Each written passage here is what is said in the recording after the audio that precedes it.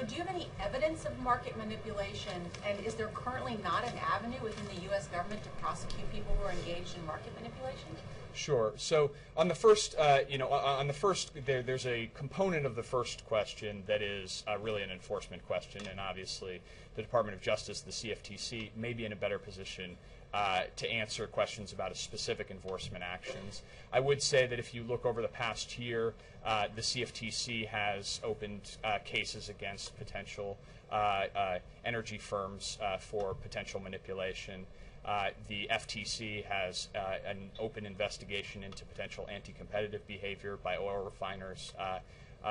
And so we are actively, as an administration, deploying the tools at our disposal to try to identify those instances. But to the second point about whether we have the capacity within the government, we are much better positioned today to address these issues than we were before the President took office, because we've closed some of these loopholes. We've brought trading out of the shadows.